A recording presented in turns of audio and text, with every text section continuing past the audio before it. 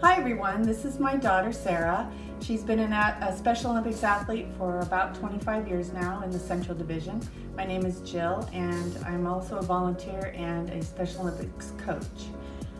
Today's nutrition challenge is I will choose to not eat processed and salty snacks. Processed snacks usually contain unhealthy fats and oils that turn into trans fat, which are very bad for our bodies. Eating these processed snacks on a daily basis can lead to eating more than the recommended servings of both sugar and salt, which can lead to issues with your metabolism, along with a lot of other things.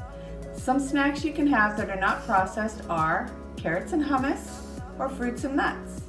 Sarah and I love to eat fresh oranges and strawberries, isn't that right? Yeah?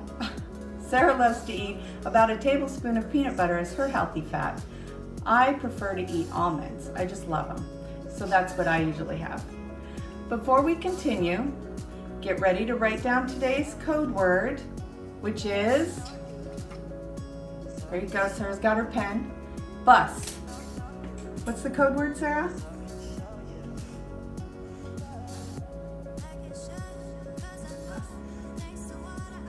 Bus. Bus is today's hydration and nutrition code word. Be sure to write it down. Our hydration challenge for this week is to drink 8-ounce glasses of water every day. As athletes, coaches, and volunteers, it's important to keep our bodies hydrated at all times. When you're drinking your water today, try and keep track of how many glasses you've had.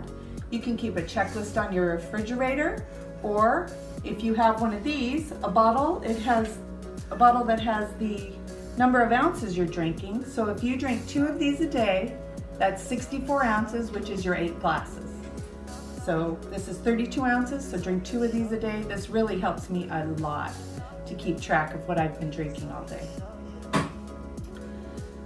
All right, we try really hard to drink all of our 8-ounce glasses a day, and we're halfway there today. And what we like to do too is, because we really like fruit, is to put oranges and strawberries in our water. Sometimes we put lemon and limes. We just kind of mix it up. All right, everybody. Thanks for joining us. Good job, everyone, and keep up the good work on your daily challenges.